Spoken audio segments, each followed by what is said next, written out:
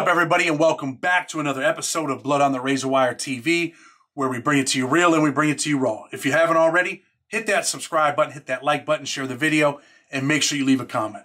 I got a real special guest on today. I think it's better if I let him introduce himself.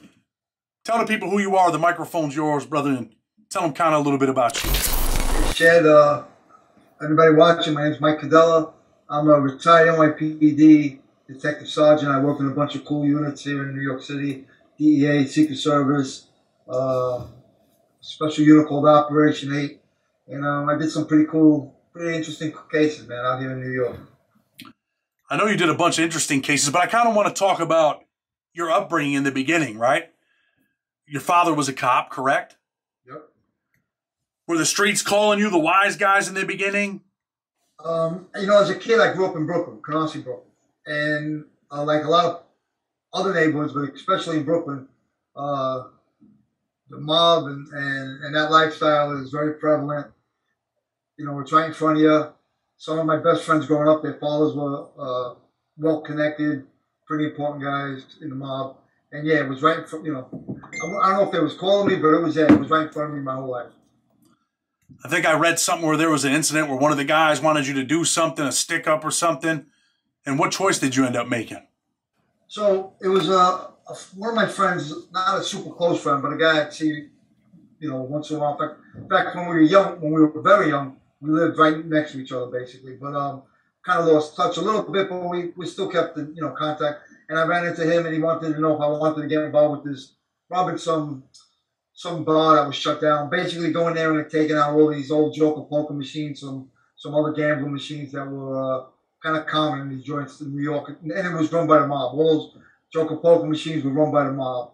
And in this particular case, Eddie Lino, who was a John Gotti good friend, Lieutenant for Gotti, he wanted these machines out. So we were going to go in there and get them on his behalf. Well, I was like 16, 17, and I thought it was something kind of fun to do, kind of interesting, and I did it. Me and these guys, we did it.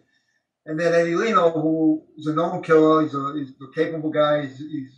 We knew him, we knew of him, we knew his reputation. He kind of didn't really want to pay, and for taking these machines out.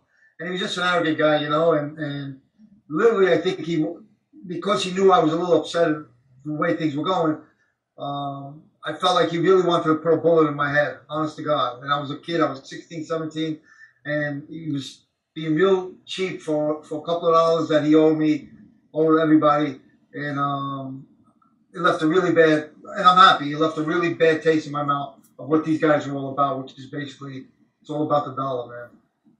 So they didn't really give a shit about you, and for a couple of dollars, he's like, he's just a kid, get out of here.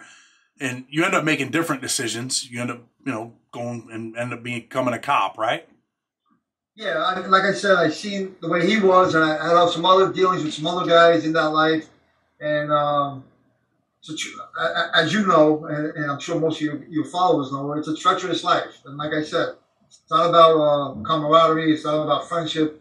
It all comes down to, number one, taking care of themselves, taking care of making sure they have the dollar bill in their pocket. And because I saw that at a young age, at a younger age, I would say, it kind of, instead of bringing me in, kind of spooked me out of dealing with that stuff. So you end up becoming, what, a beat cop in the beginning? Yeah, first I was a cop out in Coney Island. That's where I started. I did about a year in Coney Island. Everybody thinks of Coney Island as such a touristy attraction with beaches. And I didn't work that area, man. I worked at Coney Island where it was gritty, ghetto, shootings every day, and hustling and drugs. Crack was. This was 1984. Crack was everywhere. So that's why I initially came on as a uniform cop down in Coney Island. But then you end up in the narcotics unit, right? A bunch of heroin back then, the Guy Fisher days and Nicky Barnes, all of that stuff. The community's being destroyed. I mean, we're not going to, beat around the bush and act like, well, we're the YouTube channel and we're for the streets. I mean, I'm for the people, right? So when you're out there, your mindset is now, hey, look, we're going to go clean these neighborhoods up. Is that what you're thinking in your head? When I was going to the police academy, usually I would take the train to the police academy from Brooklyn.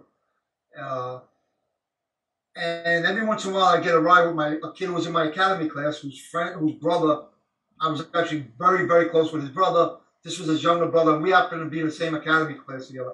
And their father would take me every once in a while to the police academy. You know, I'd catch a ride with him and his son to the academy. And one day on a few occasions, we take a shortcut, we drive down Alphabet City, which I frequented Manhattan a lot as a kid with my teenage friends. We go to 42nd Street, 42nd and 8th Avenue, Broadway, and that was a real horrible place for kids to be. I should have never been down there. Nothing but perverts, and I can't even tell you how bad it was. But it wasn't what I saw in Alphabet City, where I would see lines of people, junkies and functioning junkies, and guys that didn't look too bad, and then you would see guys standing next to them doing the nods. They were literally online waiting to cop dope, and I didn't know what they were doing. I would ask my friend's father, who was a cop also. He was in the SWAT team in New York City. I said, well, what's going on here? And he would say, well, this is Alphabet City. This is Lower East Side. Everybody knows about it. This is where the heroin is. The city doesn't mind it being contained in this area. And it was just mind-blowing that there would be lines and lines of people waiting orderly with their money out, and the city let this shit go on. And basically, when I wanted to transfer out of Coney Island, and I wanted to go to Alphabet City and see if I could make a difference. So in your heart, you really wanted to clean up this neighborhood? You're not from there. You don't live there, but you wanted to go clean this up. Bro, you know, I got there with the intentions of, you know, I was a young cop. I wanted to be active, and I hooked up with another young cop, a guy from Brooklyn, lived not far from me, and we met in the police academy. We hit it off. He worked at Coney Island for a short time. Then he went back to Alphabet City, and we talked on the phone. He said, Mike, you got to come down here. You got to come down here. We'll work together. Well, I went down there with the intentions of working together, you know, keeping busy and locking people. Then I would see little kids, bro, little kids picking up empty glass scenes of heroin because they were all over and playing with them. And then they'd have the dope shit on their hands. And then they'd be kicking hypodermic needles around or picking them up and playing sword fighting with bloody hypodermic needles. And I said, what? How can people live like this? You know, when the places filled with drug addicts and heroin users and guys coming in from other places to buy it. But there's legitimate people here, good people, look at these little kids. And that's when I said, then it became like a mission, more or less. I respect that mission. Let me say this, right? When you're doing all this drug stuff in the Alphabet City and all of that stuff, are you going in drug houses? Do you have to bust in houses? Are you part of the narcotics team, or are you just doing it you and your partner?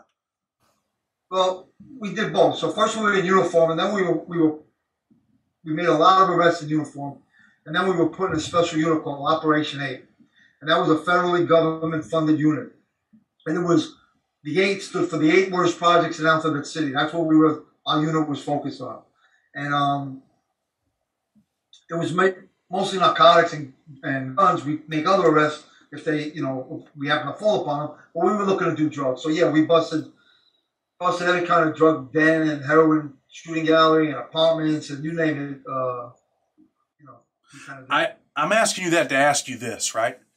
When you're getting ready to go into a house, what's the mentality of the police officer? Are they like, man, are you nervous? Are you scared? Is your adrenaline pumping? Are you like, damn, I got a wife and kids at home. I might not make it out of here. What are the things that enter a police officer's mind that's going into a house like this? Yeah, I mean, I would, for the most part, I almost always carry the Ram, right? I was a little bit bigger and stronger then, and maybe that was one of the reasons. And yet you're really thinking about getting in, number one, but you're thinking about your partners behind you, number two. And I was single at the time. I was single most of the time when I was in narcotics. So really, I wasn't worried about, my wife or kids at home. I didn't have that concern. Which I was glad, looking back, I'm glad I did not have that concern. But because you never know what's behind the door. You hit the door, there could be guys waiting with guns. There are little kids in there, your babies in there. Your partner's got his gun cocked, or maybe not cocked, but he's got his gun pointed almost at the back of your head. So there's so many things going through your head. And really, you're looking to survive, and you're looking really, we're not looking to go in there and hurt anybody. We're not looking to go in there and shoot people, kill people. That's not what we're looking to do. Of course, it happens, but you're looking to get in quick, get the upper hand on these people, and lock them up. Get in there and lock them up. Let me ask you this, right? When you arrest some of these guys, you get them in the car. How many times are they like, hey, man, I don't want to go to jail. Let's work something out? It happens a lot. A lot of times, guys want to give information. Sometimes they have information worthwhile that we can help them out with. Sometimes we don't. Sometimes we don't even want to deal with them because they don't have enough for us, or we don't trust them. But I gotta be honest with you. We don't, for the most part. I mean, there were guys that I knew. Me and my partner worked the same area for quite a few years. So we worked there from like 84 up until 90, 91, actually, when we actually went to DEA. We stayed in Alphabet City doing a big case. So we worked there for quite a few years. I got to watch little kids grow up to be, adults almost. There were people that I knew that I despised because of their attitude towards other people, because for them, again, it went to making a buck. They didn't care how many people OD'd on their shit or where they were selling in front of kids, and they didn't care. For them, it was all about money. And there were some people that I despised. But for the most part, I didn't get a kick out of locking people up, so to speak, or sort of, I didn't cherish putting people behind bars for many years. But of course, it was part of the job, and I did enjoy taking the dope off the street and out of the view of the people and the kids. But again, like I said, there were a lot of individuals that I really despised that I really wanted to get, and we tried to get. As far as people talking to us, not so much when they were in handcuffs, but since me and my partner knew everybody, we knew everything that was going on down there. I can't tell you how many people used to come and give us information. Dealers, users, civilians. It was amazing, bro. I can't even tell you. We would know what dope was coming out with a special brand or stamp and who it belonged to even before it hit the streets. It was really crazy, unbelievable. You go in these houses, you bust them, they're taking the mom to jail, you're taking the father to jail. There's little kids crying, mommy, mommy. How do you feel as a police officer when you're confronted with that type of situation? Yeah, man, it's not fun. Really. You got a kid, this is way before, like I said, before I had kids, but I always liked kids, Yeah. And my partner too. Both of us. It's kind of funny. We both really love kids, and it's heartbreaking. But in the same terms, we're taking their parents away and hoping that they get something better. Because, bro, you see, I know shit I don't have to tell you, and I'm sure I don't have to tell your listeners or your followers. But there's a lot of it just perpetuates. So the grandfather, the father, the son, it just stays in the family sometimes. And sometimes, these kids some of them don't have a shot. They don't have a shot in hell of getting out of there. So when we took their parents away, it was heartbreaking, but in the same sense you say maybe the kid will have a shot now for a better life. I understand what you're saying, but, a lot of times the mother will get out of jail, the father goes to prison, the kids are growing up without a father. A lot of times the mother becomes the child's friend and not the mother. I'm a firm believer in, kind of change, right? And I taught classes in prison. I taught one that was called Leaders Breed Leaders, where you're trying to teach dudes how to go home and be real fathers, real men, real leaders, to stop that vicious cycle that you just talked about, from the father to the son, and all the way down, right? What do you think the biggest issue was with, 16, 17-year-olds out there selling heroin on the block? In your mind, why do you think they were out there doing that shit? It's like we started the conversation with the mob guys. It comes down to impressing females. It comes down to wanting to have money, nice cars, jewelry. I mean, bro, I always said if I know it can never happen, but if there was a law saying girls couldn't talk to drug dealers, bro, you see how fast this shit would stop. They want their money, they want their cars, they want to impress girls, they want, have nice looking girlfriends, and that's what it's all about. And impressing each other. It just perpetuates. They see it, they want it. It comes out, and then again, a lot of times it comes down to greed.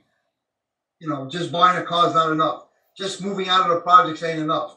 They want to move out of projects. They want not a house. They want a mansion. They don't want one mansion. They want two mansions. I mean, we locked up so many guys who started out in the projects that ended up multi-million. You know, people don't realize heroin. I don't know about all over the country, but New York City, heroin was where the money was. Not crack, no, not coke, not methamphetamine, none of that shit. It was dope. And these guys made, we're talking 17, 18-year-old kids driving around with Lamborghinis, Ferraris, and that was before you could lease a car. There were no leasing cars. So when you had a Lamborghini, that means you spent $120,000 to buy that car, or a Ferrari, $140,000. That's what these kids were doing, man. And you know, they wanted to impress each other, impress the girls, and that was it. Those are the guys that make it big. But how about the guys that are sitting in drug houses, right? I put a little video up today, a little short, right? And I'm going to probably do a video on this, but this kid that I know, he was my cameraman at one time. He worked at Taco Bell. He was making $550 a week. He's back smoking drugs. He's living in a house. He sends me these pictures. They got a board on the door. They got drugs in there. And he's got a little chute that he's, you know, sending them money. I said, how much are you making? He said, man, they're probably making 10 grand a week here, but they're paying me $350 a week. I said, dude, you just took a pay cut to take a chance with your life. You went from working at Taco Bell at $550 a week, working with me, making a little extra money as far as my cameraman goes, to sitting in a drug house smoking $350 worth of crack for free for sitting in this house. So when you bust a guy, right, and maybe he's not a drug addict, and you run in these houses, you got the 17, 18-year-old kid that's don't have nothing, he's making $500 a week. What are you thinking in your mind about him? Do you think that the streets are better when you take him off the street and put him in prison for, let's say, a 1.5 to 3 or a 2 to 6? And I'm going somewhere with this question, but I want you to answer that.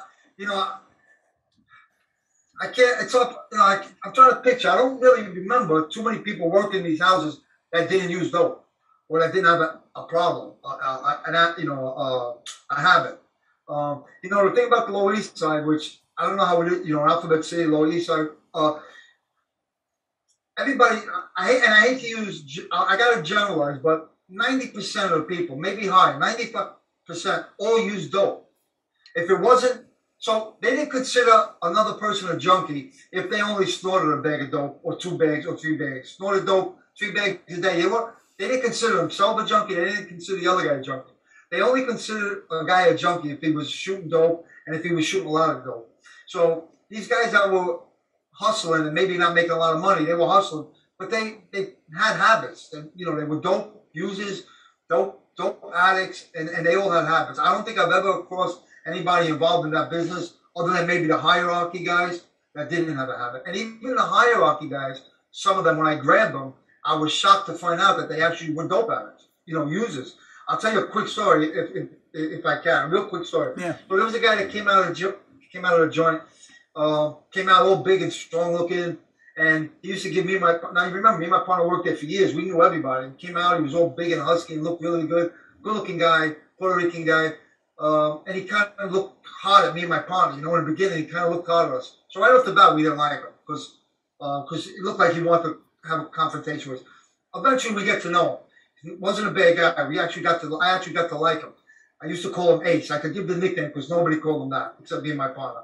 And that's because he wore a leather jacket with an ace of spade on the back. So I started calling him Ace. Anyway, I got to like the guy. One day, me and my partner looking to make a call, and they're dealing me out of one of the buildings, 10 Avenue D, which was a corner building, 10 Avenue D and Houston Street. They're dealing out of it. We're seeing junkies come out of there. All right, so we grab a couple of junkies. Yeah, the guy's right there on the first floor, dealing right out of the floor, not an apartment, right out of the floor. Okay, grabbed a couple, put them in the car. Somebody had them. We went in. We go to get the dealer. We see this guy Ace. Now I knew he hustled. I knew it. But we never, I never had to lock them up. And I didn't lock up everybody I grabbed that was dirty. I gave a lot of guys breaks, and they'd give me information, and that's how, I talk about, I worked not on the 100% level. I did shit that I wasn't supposed to do to get the bigger guy to the ends justify the means. I always thought that. So now anyway, I got Ace. I said, Ace, bro, you're dealing right in 10 Avenue D. I'm working. Oh, I'm sorry. I said, I was going to let him go. I toss him. And I come up with a bunch of packages. I don't remember how many, 500-600 bags of dope. I said, Ace, man, I can't let you go. Not with this. If it was 10 bags, 20, I'll let you go. I said, I can't let you go with 600 bags of dope, bro. And he understood. All right. they called me Rambo. All right, Rambo, man, I'm sorry, bro. All right, I gotta go. You gotta go. I gotta take you. All right. He said, can you do me a favor? Yeah, what's that? Can you let me get high? I'm gonna get sick. I said, bro, Ace, you use? He said, yeah, man, I got a little habit again. Now, like I said, he was starting to trim down. He's not as big as he was, but he still looked good. He was a good-looking kid, good-looking guy. I said, all right, Ace. So I give him a bag of dope. He said, Rambo, this ain't gonna cut it, man. I said, all right, give me another bag. He said, this ain't gonna cut it. I said, bro, how many bags of fucking dope you need, man? He said, I need 10 a day, man. I need 10. If you don't give me 10 bags of dope, I'm gonna get sick. So I had to give this guy 10 bags of dope to just function. Is that unbelievable? Just to function so I could take him to jail and he don't get sick overnight in the joint. Ain't that crazy? Yeah, I mean, my real father was a drug addict, man. He died, you know, he overdosed. He died getting high. So, no, I mean, I know it. And like I said, I was going somewhere with the question, right? And where I was going was, I believe that a lot of these kids, and, you know, like you said, most people aren't sitting in a drug house for $350 a week, $500 a week, unless they're on dope. But, you know, we got 16, 17-year-old kids, and I'm going to relate this to my city, running around killing each other, selling crack. You know, they're buying a half ounce of crack, they're bagging it up, and they're making $400 profit. They're selling it on a Friday night, and they think they got something, right? But why do you think these 16, 17-year-old kids are selling crack that don't use? Is it because there's no father in the home, no family structure? Do you think that? Yeah, I mean, yeah, absolutely. Well, you know, I don't have to tell you, you've been around, your viewers have been around. They idolize the guys that aren't, you know, it's what they know, it's what they're attracted to. They don't have a father to sit them down or to look up to, or, you know, the Bronx sale, that line that Chaz Palminteri says, it's up. Yeah. The real guy or the real man or the real tough guy is the guy that goes to work every morning. They don't see that. They see the guy, you know, hustling. To them, that's the man. And they don't have a father figure, man. It's tough, man. It's really tough. It's sad. It's really sad. You know, I didn't see that either. I ended up with a 40-year federal mandatory minimum because I didn't see that. And it took a long time. It probably took me 9, 10 years to finally start to see that. And eventually I got out. You know, my judge went out on a limb for me, you know, to say the least. He didn't have to let me out of jail. And he took probably some flack by doing it. And he was a little bit nervous. In fact, my judge actually wrote me a letter, you know, and I've read it on my website. And, you know what, he took a shot at letting me out of jail. I was supposed to die or get out when I'm 63, I think, or 64. He took a shot at it. And you know what? Now I'm home. I'm remarried to my ex-wife. I have 2 little, you know, boys that are 2 twin 7-month-old boys. And that's what I want to be, man. I want to be a husband. I want to be a father. I want to lay down that structure so my boys don't go through what I went through. I want to stop that. I want to cut that off. But let me ask you this. And you know what? Some of the viewers might get mad when I say this. I don't think it's fixable. I think you can save some people along the way. But it's so out of control. How do you fix it? Is it fixable in your mind? You're a New York City sergeant, you know, narcotics, police officer. You've been around a long time. Do you think you could ever fix this?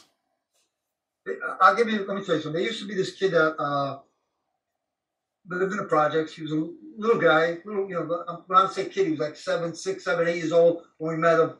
We used to see him in the street, used to play football with him, you know, have a couple of catches back and forth. Didn't have an old man in the house. He used to come over, talk to me and my partner, can I see this? Can I see your handcuffs? And we used to, you know, spend time with the kid, you know. And little by little, I was watching him. 8 years old turns to 10 years old, turns to 13 years old. He didn't want to look at me. Would barely say hello to me. 14 years old, 15 years old. Now he's actually got his own brand of dope. Now he don't want nothing to do with me. And I was aggravated as hell with him. Wouldn't even say hello to me. He gets fucking killed when he's like 17, 18 years old, man. He just fell into the life, you know. He had no old man. He took part in what he knew. These kids groom him. They, just like the mob. I've said this recently on somebody else's show. Just like the mob grabs these young Italian kids and kind of grooms them and, you know, shows them the ropes, so to speak. That's what happens to these kids. They get groomed. They look at the money. The guy says, "Oh, I'll take care. I'll hook you up," and then this kid gets killed.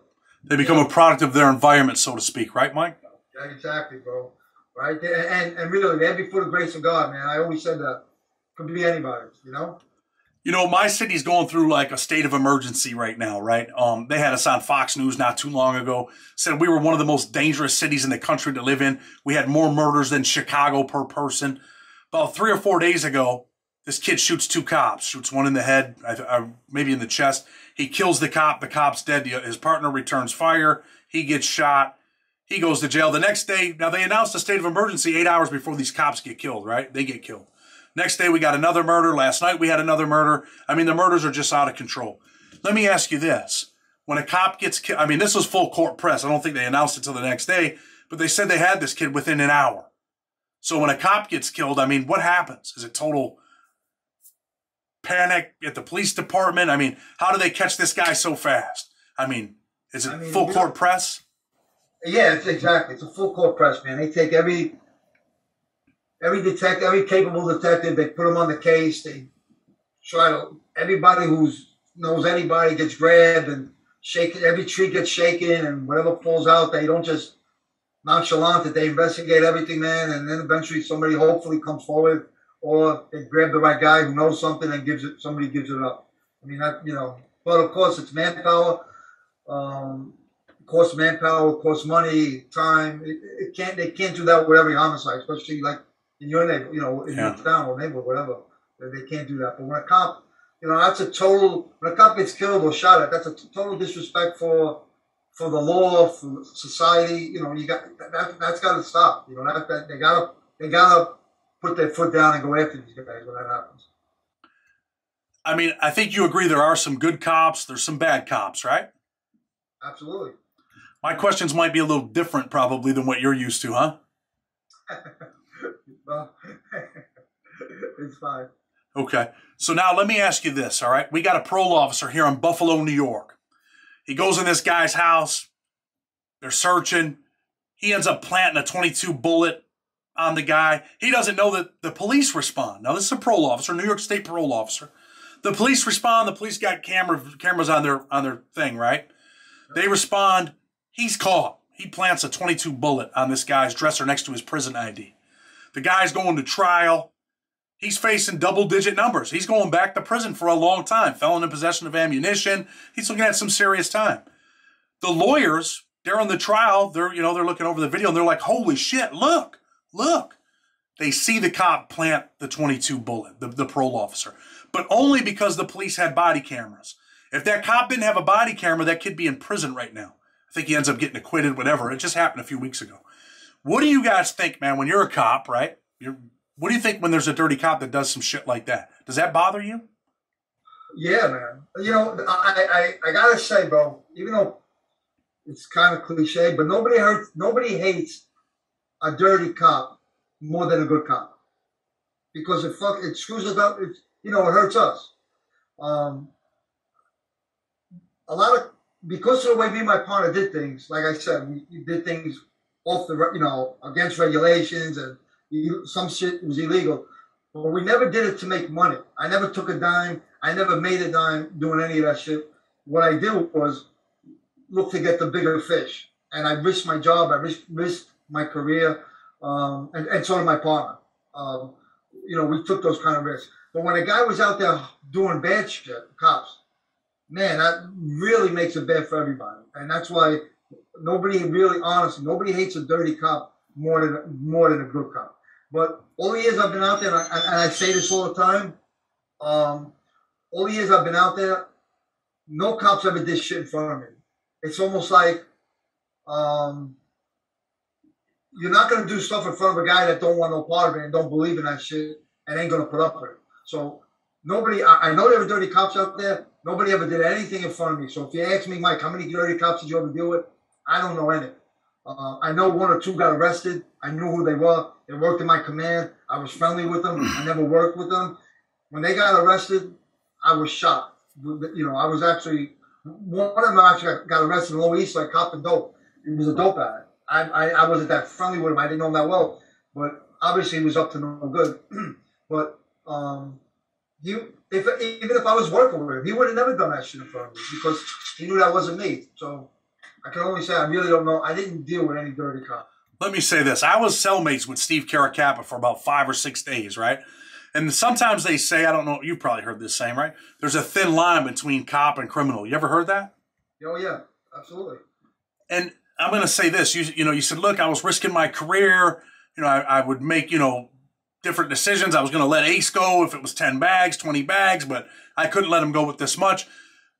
But honestly, when you're in that line of work, I mean, the higher ups, they do turn a blind eye because that's how you get to where you need to go to get whoever you feel you need to get.